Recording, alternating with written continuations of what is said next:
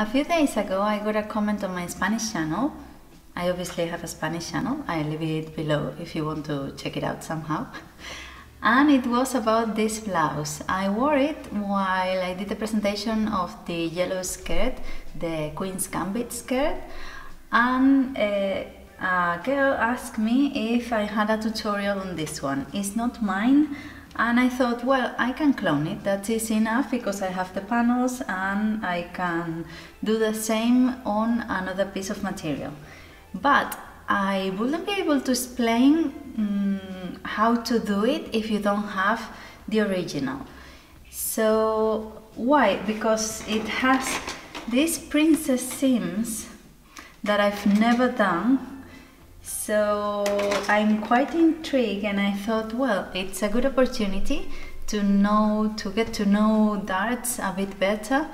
So for now, come on, she doesn't want to leave. So I have my glasses and I'm going to get all the pattern books out to see what I can figure out.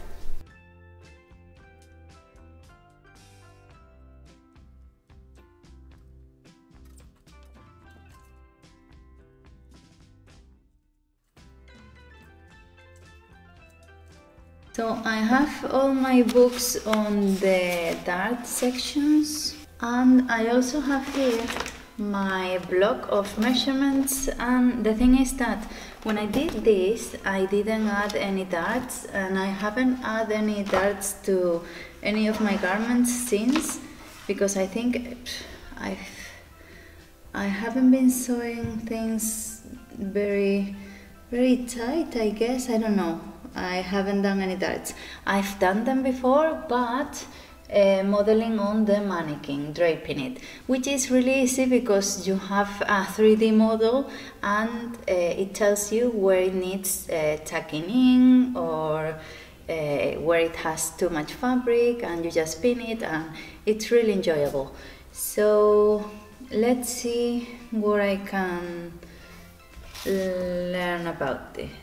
The thing is that I'm going to have to make a new one just to go straight down, and this difference is the one I'm going to subtract from the dart, I'm guessing. But the problem I'm having is that I don't know where to put the bust dart, because on this book says, and I quote, "Locate the position of the new dart on the armhole anywhere that appeals to your eye." Well, that's fine to me, but isn't it a bit more, I don't know. Just remember that a longer line at an angle is more graceful than a squat horizontal line. So anywhere I want, and that's it. That's the end of that. And then I have this book.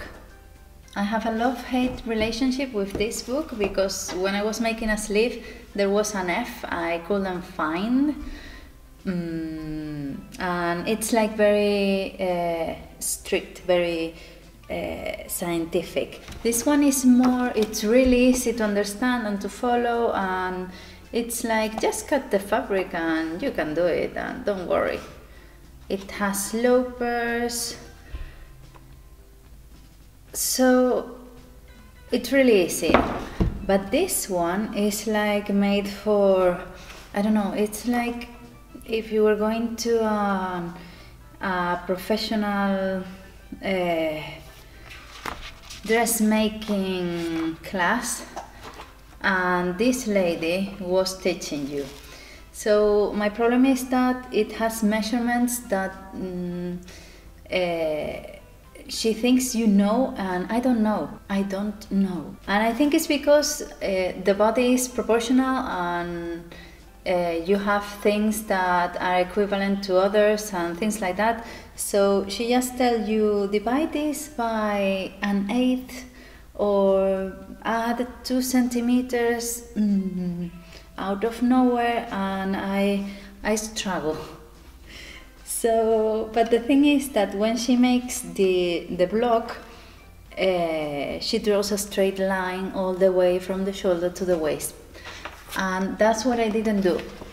Mine, it has a diagonal because I measured the waist and I did it without any darts. So I guess that I'm going to make a new one, and from this diagonal I can have the measurement of the dart, I guess. No? But my problem is that I can't find where to add the bust darts, because if this one tells you just to add them wherever you please, but this one has another line drawn here, cross, back and front line. What is that? And it's 7.2 centimeters above the bust. Why 7.2? So that is cross back line. I looked for it and it's just a measurement above your bust. You have your bust measurement, and then on top, just on your bra line, you have this one, and it says it is 7.2. Is that for anyone? I can't, that's my problem, I can't really, that blows my mind.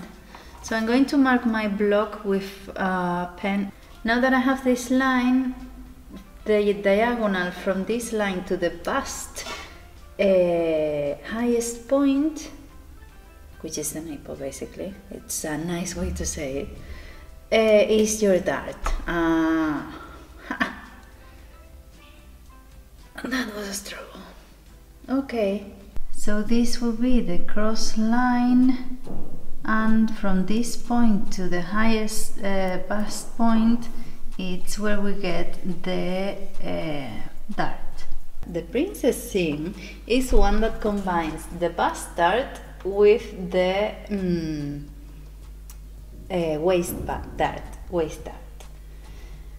And what I have to figure out, well, the waist dart is easy enough because with the half body section you just have to again divide by half, and that will be the middle, just straight down from your highest bust area point. And the thing I have to figure out is what I have to cut, because you'll need both to be cut. So I'm going to make another block with all the different darts cut in, and I'll cover it in plastic like this one.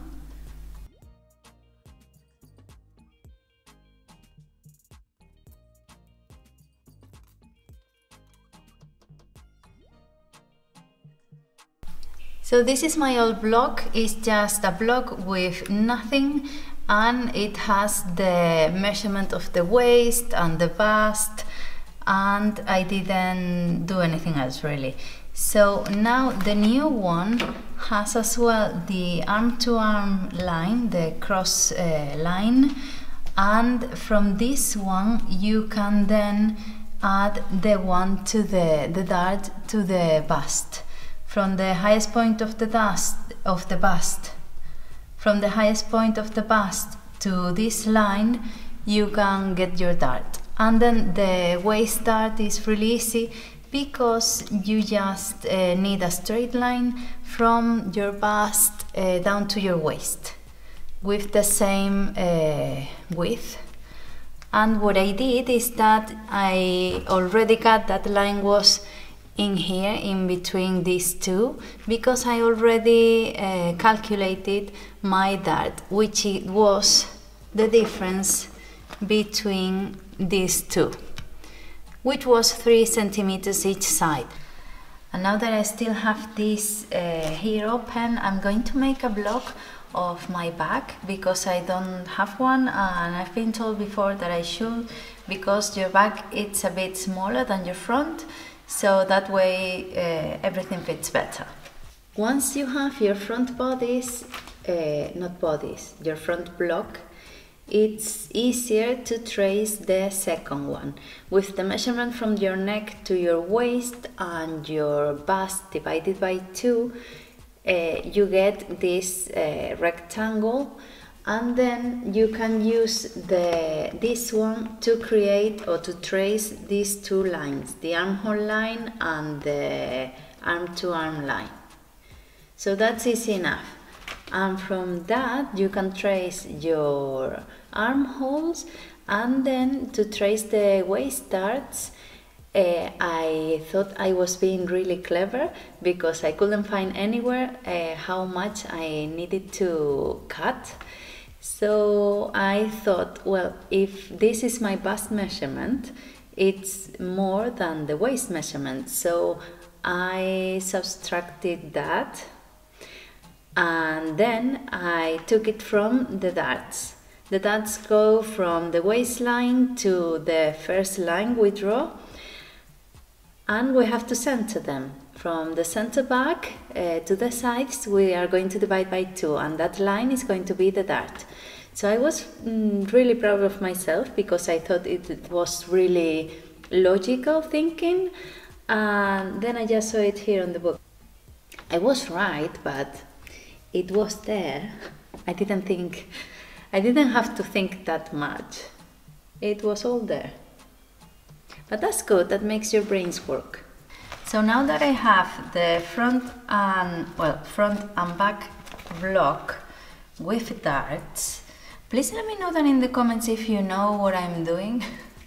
If this makes any sense, because I have books, I've been looking through the internet, and of course there's a theory, but there's different ways to explain it, so it's difficult to reach a conclusion. It looks good to me, I don't know, and because I'm not entirely sure of what I'm doing, and this is new, I'm going to make a 12. I've never made 12s, I just cut on my fabric, on the fabric I'm going to use, and it is the mock-up. It is a try thing without zippers or anything,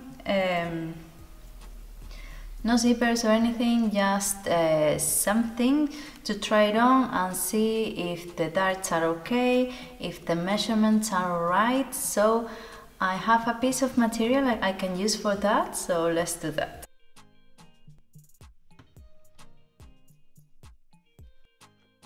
Wow, so many meters. I didn't remember I had bought so much.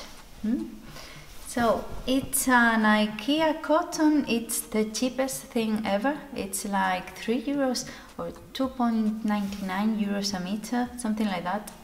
And it's just a simple cotton, it's not even treated, it's just there. So I bought it for that, to just practice and start making 12s from time to time.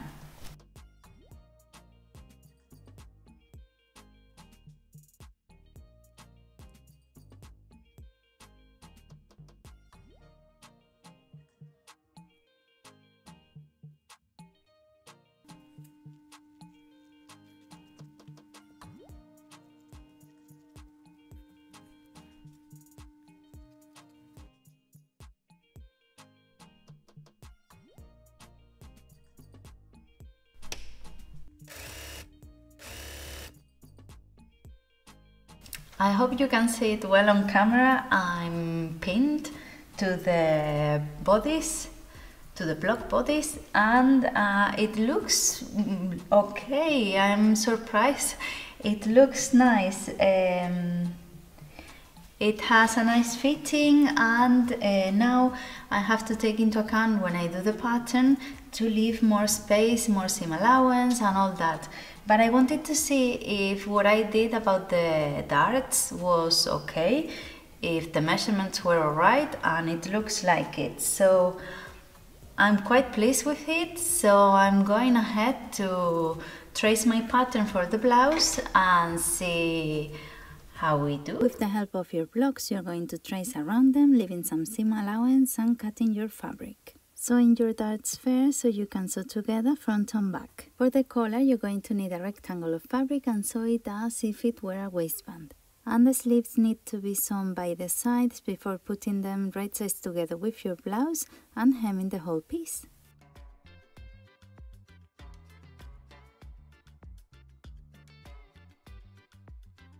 And one thing I'm going to make sure is to mark the middle, just halfway the pattern, so it's not twisted or anything, because it's stripy material, and if not, it'll look terrible.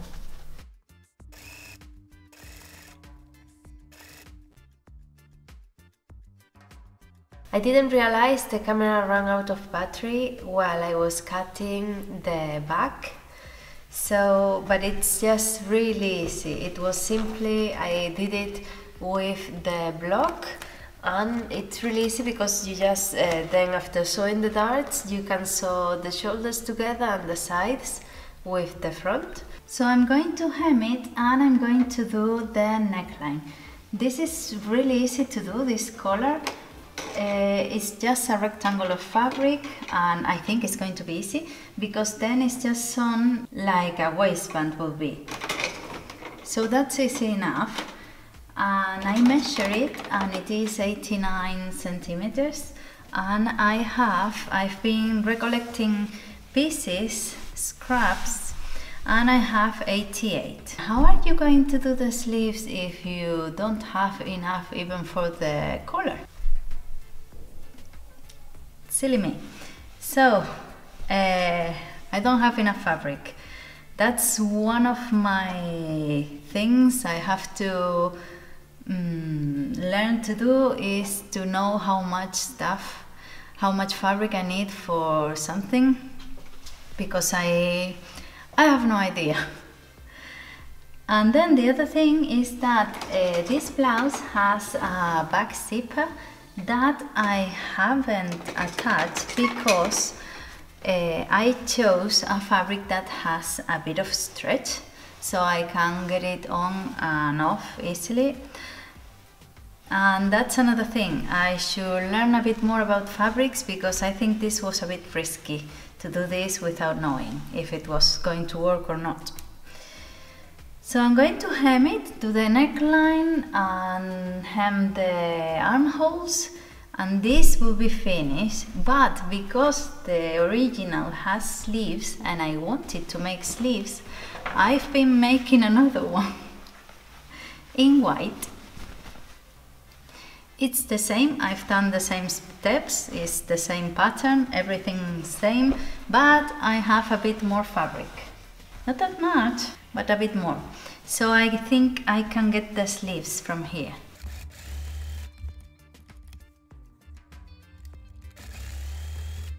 And the collars, I'm going to call them collars.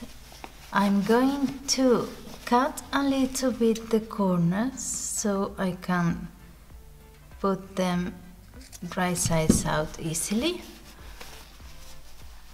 And that way I get a sharp edge.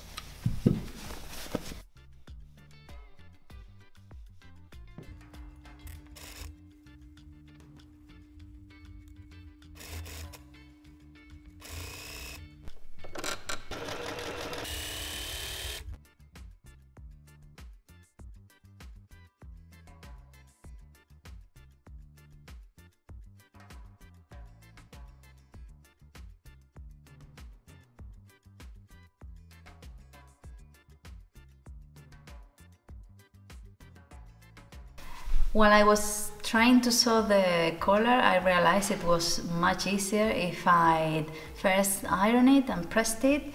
So I did that, and that made my job a lot easier. I quite like the shape, it's really nice, really summery, and I think it's going to look great. And this is the other one. I tried to do the same with the collar, but this one wouldn't let me. I pressed, but it didn't do anything to it. It's quite a, I don't know what material this is. It's light, but it is thick. But really nice. And I've already hemmed it and do everything that needed to be done, except for the sleeves. That's what we're going to do now. To make the sleeve, in other occasions, I've used the armhole of the garment I'm making to trace it. It hasn't gone wrong, but let's do it with measurements and learn something or try to do something different. So I'm going to measure around my arm. I'm going to measure the length I'm going to give it from the shoulder and then the inside as well. If you don't have one of these, you can just draw by hand the curve, and right in the middle I measured the length of the sleeve from the shoulder down, and then I marked the front with an arrow, and this bit apparently it's a bit more has this shape, and then the other one has the shape the opposite. This is the finished sleeve, and because I don't have much fabric, I'm going to make a toile with that.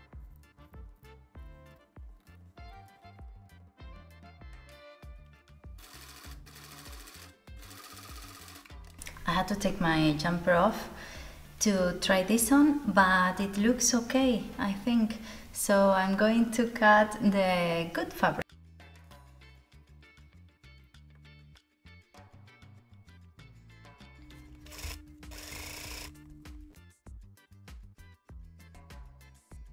I have my sleeves here. See how they have a different cut, so you have to be careful which side is the front and which side is the back, so you don't sew them twisted.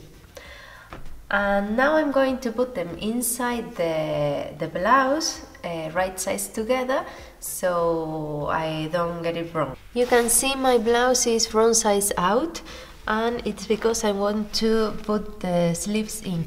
The sleeves are right sides out, so the right sides are together inside, and I'm going to put them in with pins so they don't move, and sew them really carefully all around it. And now that I'm pinning it together, I'm seeing the princess seam, and I'm thinking which side the seam should be. Like when I sew the armhole, everything will be sewn together. So I was looking at this one, and this one has the seam going up instead of down. I don't know if there's a theory about that or if it looks nicer or what, but I'm going to do it like that because I'm copying it. So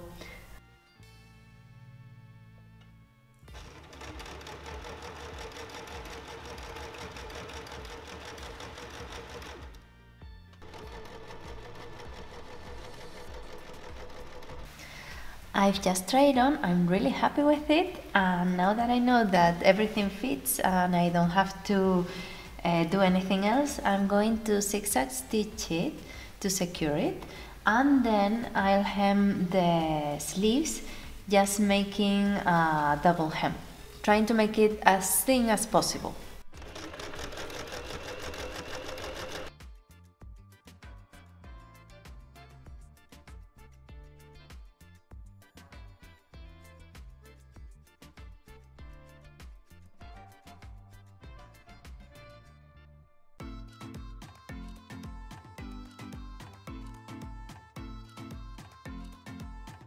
And this is the blue one. It's really nice. I'm really pleased with it. Even though I didn't have enough fabric to make the sleeves, I think it's really nice, and I think I'm going to use it a lot in summer because it has this sailor pattern, so it's really nice, the stripes. But the white one, look at this, it's amazing. I'm so pleased with it. It's beautiful. Look at the sleeves, look at everything. It's like I'm an air hostess, or I came out of a Jackie Kennedy film. Isn't it good?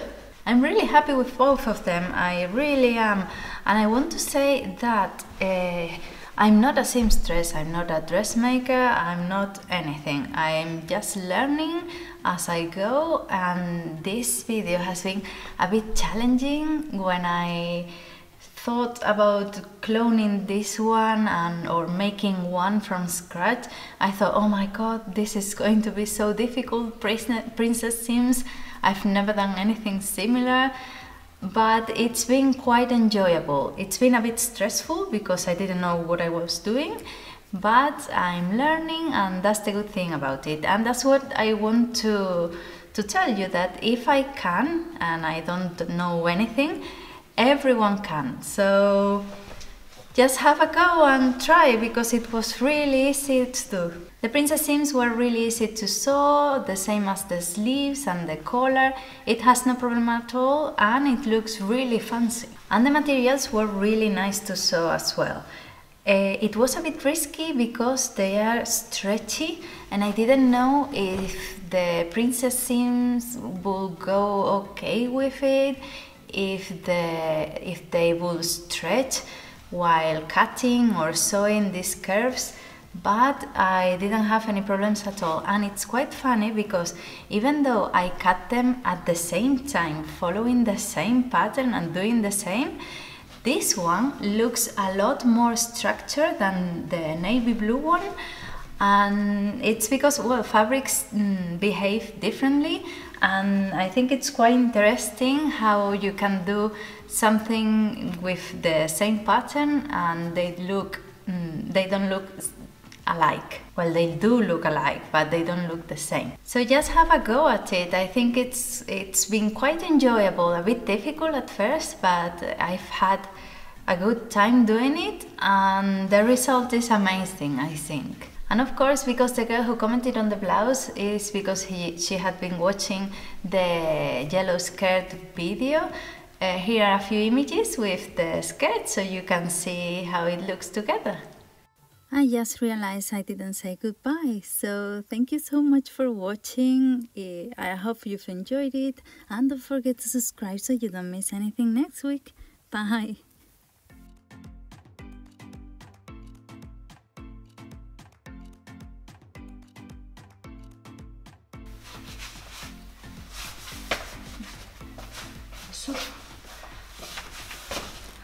¡Miren! ¡Quedó